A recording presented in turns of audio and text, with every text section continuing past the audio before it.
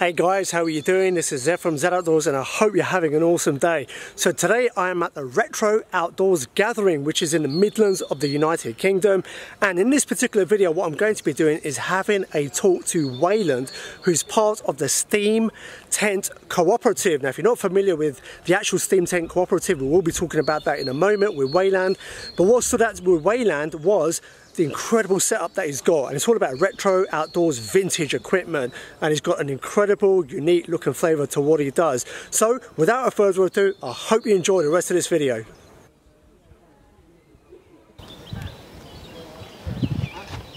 Hi there, Wayland. Hello there. I appreciate you taking a little bit of time out for me to record this video. So I want to start off with the actual Steam Tent Cooperative. Could you explain a little bit about what that involves? Well, the idea was that many of us had come out of bushcraft, but also some of us had come out of a reenactment background. And we were looking for a way of sort of reintroducing some of the older equipment, or the retro equipment if you like, back into camping and outdoor life. And we came across this as an idea to sort of have something not particularly authentic as to a particular period. You know, we're not exactly like Victorian, we're not exactly pre-war or anything like that.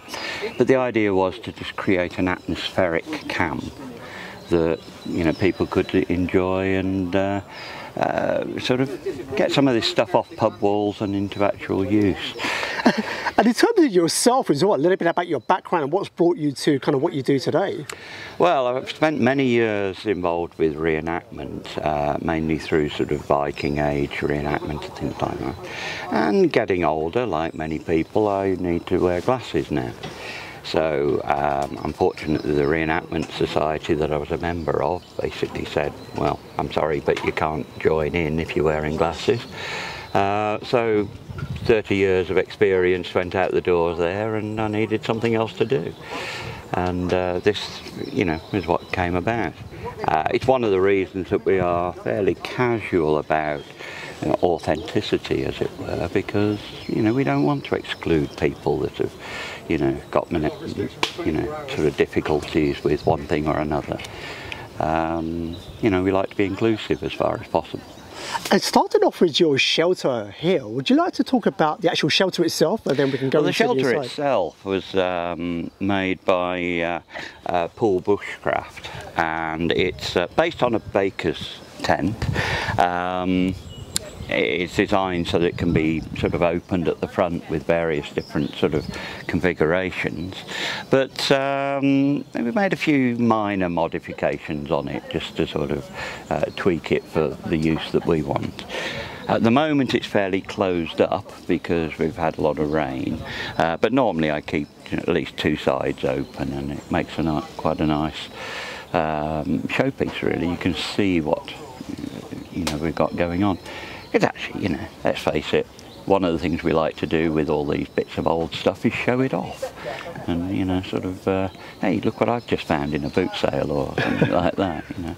And in terms of the shelter, just from a brief look on the outside, so just a bit of a sideways perspective here. So, okay, so it drops down towards the back, and that's your sleeping compartment, is that correct? Right, yes. So you don't need as much height at the back for sleeping. Normally, you know, it's designed so that it can be closed up, so either of these sides can close across. What we would tend to think of as the front of the tent is actually here, the part supported on the beams. So you can close it right back to that, but you've got an awning that comes out the front, or you can extend the whole tent forward by opening up both sides. And is that, what material is that? This is a cotton canvas. We prefer cotton canvas, although, you know, in some circumstances, like we've got the weather this weekend, you know, we are using a few sort of synthetic tarps over the top of some of it.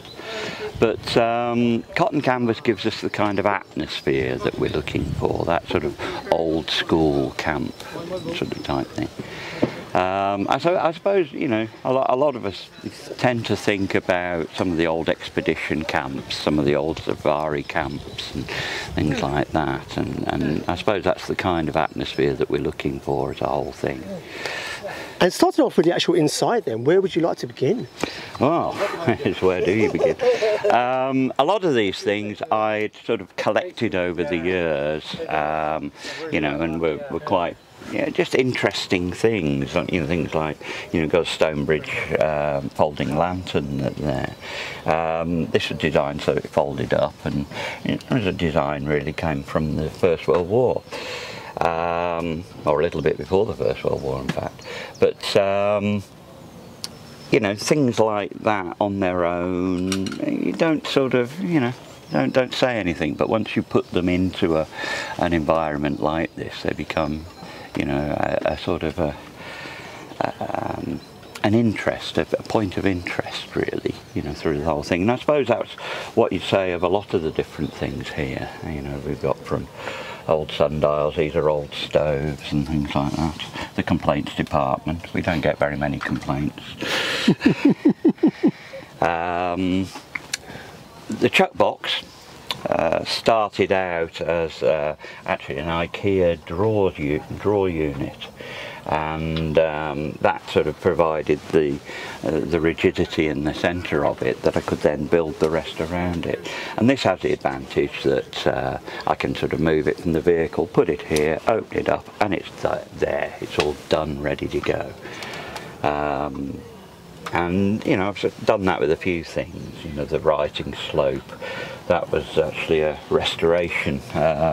Came to me in sort of slightly sad condition. And I actually sort of went through and did as sensitive as possible a restoration on it, and you know, that's all in good shape now. Of course, every Victorian gentleman on safari would take his writing slope with him.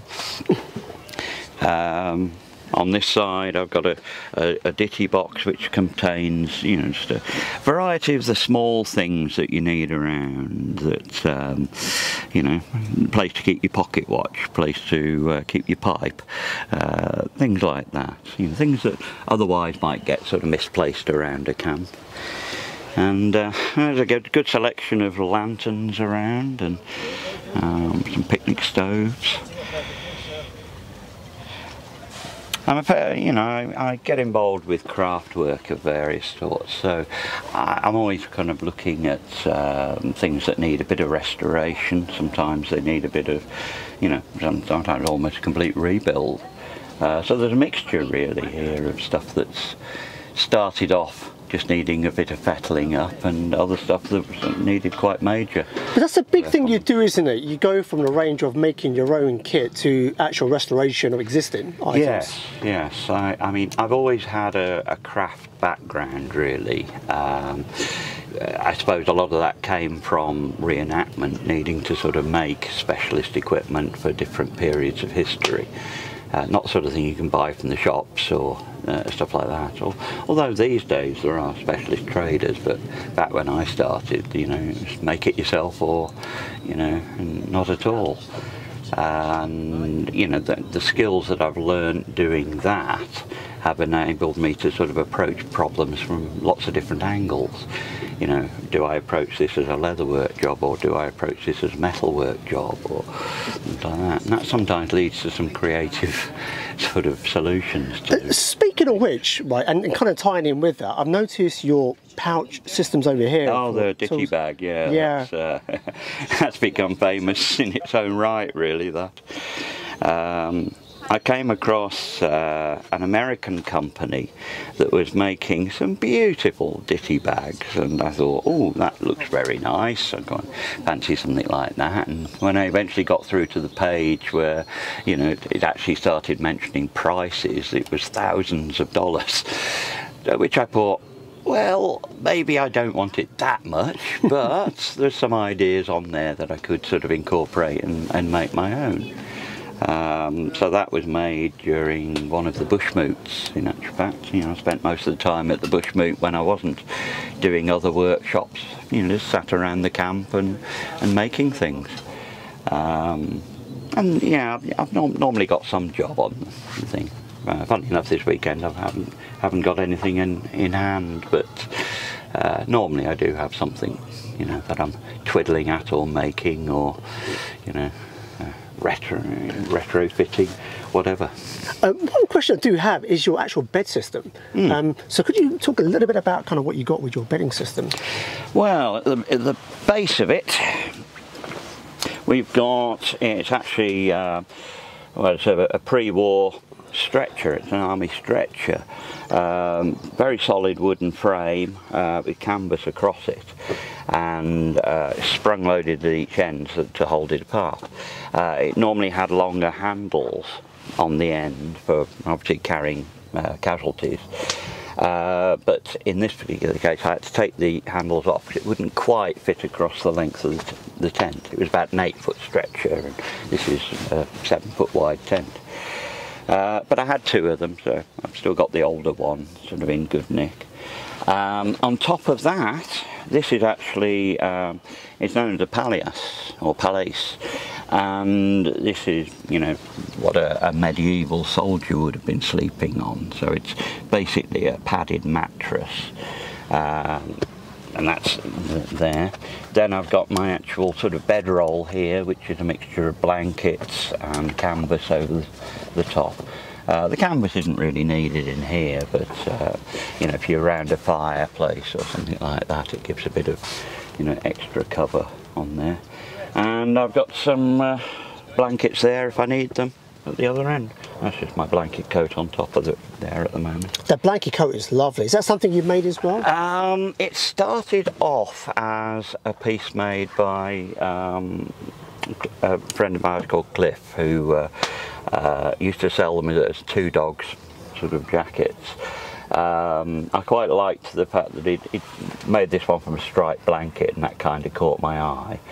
I've added to it the decorated tape and the leather work on it. We're always joking the fact that, you know, even if I buy something, it rarely stands very long before getting modified in some way. You know, I sort of modify just about everything I end up with, really.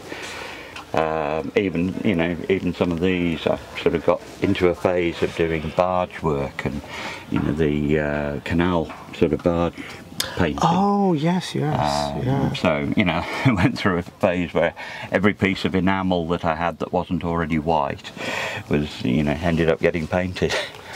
So, just to kind of wrap up, I've got a question for you, and it's also on a personal level as well, is kind of the conventional way people who are doing bushcraft and the outdoors and whatnot, it's all about, in one way or another, buying kit off a shelf or ready to go and use. So kind of, what are some tips and pointers and advice you can encourage the people to start thinking a little bit outside the box about how they approach, you know, quote unquote equipment? Well, outdoors? I mean, I think if you were aiming to go in the direction that we are going in, start looking at old boot fairs and antique markets and things like that, you know, for the older stuff, which is, you know, very well made and things like that. If it's just, you know, pure bushcraft that you're interested in, I mean, you know, you couldn't really say it better than Moore's Kachansky, which was, you know, carry less by knowing more. When I'm actually involved in doing bushcraft stuff, you know, I can go extremely light, you know, but this is kind of almost a reaction going the other way from that, really, you know. Is that what it is then? So with all of this, it's for you the aesthetic, the kind of feelings around it? It's the atmosphere, the aesthetic, you know, putting a use to something, you know, like a beautiful piece of engineering like that. You know, a lot of people would get something like that and they would stick it on a pub wall and think that that meant something.